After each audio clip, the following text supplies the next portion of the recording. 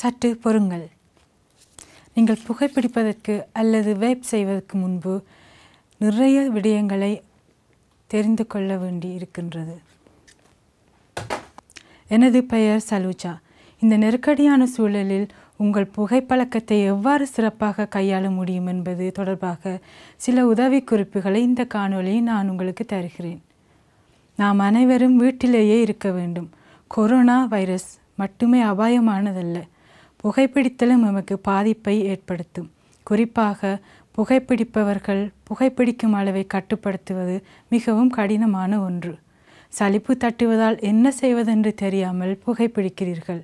இது உங்களை மட்டுமல்ல, உங்களை சுற்றியிருப்பவர்களையும் பாதிக்கிறது. ஆனால் இந்த உதவி குறிப்புகள் மூலம் நீங்கள் அதனை கையாளலாம். புகைப்பிடிப்பதை விடவும் ஆரோக்கியமான பல செயல்பாடுகள் இருக்கின்றன. புகைப்பிடிப்பதற்கு மாற்றாக வேறு என்ன செய்யலாம் என்பது குறித்து சிந்தியுங்கள். எடுத்துக்காட்டாக உடற்பயிற்சிகள் செய்வது, ஆரோக்கியமான உணவுகளை சமைப்பது, அல்லது உங்கள் நண்பர்களை தொலைபேசியில் தொடர்பு கொள்வது, அல்லது காணொளி தொடர்பாடல் மூலமாக தொடர்பு கொள்வது. உங்கள் நாளை திட்டமிடுங்கள். புகைப்பிடிப்பதற்கு இடைவெளியை திட்டமிடலாம். உங்கள் அட்டவணையில் அவற்றை பதிவு செய்து அதனை சுவரில் தொங்கவிடுங்கள். இன்று பயன்படுத்தும் புகையிலையின் அளவிற்கு ஒரு இலக்கை நிர்ணயித்து அதில் ஒட்டி கொள்ளுங்கள். இது உங்களை மதிப்பீடு செய்வதற்கு எளிதாகிறது. மற்றொரு முக்கியமான குறிக்கோள், உங்கள் வீட்டுக்குள் புகைப்பிடிப்பதை தவிருங்கள். இதுதான் உங்கள் குடும்பத்தை பாதுகாப்பதற்கான ஒரே வழி. குறிப்பாக முனைப்பற்ற புகைத்தல் குழந்தைகளுக்கு மிகவும் மோசமானது. அதாவது புகைப்பிடிக்கும் போது நீங்கள் வெளியிடும் புகை உங்கள் குழந்தைகளை பெரிதளவில் பாதிக்கும்.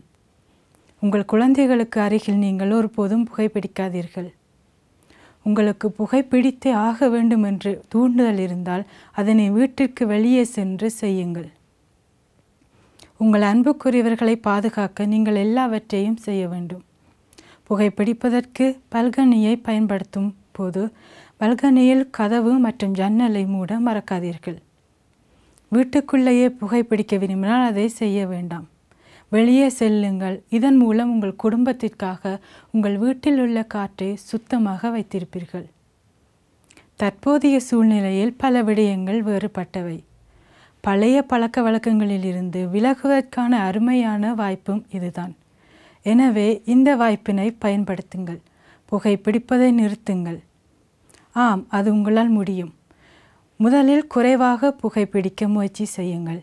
நீங்கள் கொஞ்சம் கொஞ்சமாக நுகரும் அளவினை குறைத்தால் நீங்கள் மெதுவாக பழகுவீர்கள்.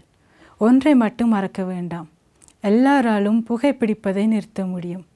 சில நேரங்களில், குறிப்பாக நீங்கள் தனியாக இருக்கும் நேரங்களில் புகைப்பிடிப்பதை நிறுத்துவது கடினமாக இருக்கலாம். எனவே அவ்வாறான நேரங்களில் சில உதவிகளை பெற தயங்காதீர்கள். உதாரணமாக, புகைப்பிடிப்பதை நிறுத்துவதற்கான உதவி மையத்தை தொடர்பு கொள்ளலாம். அதன் ஆலோசகர்கள் உங்களுக்கு உதவி மகிழ்ச்சியாக உள்ளனர்.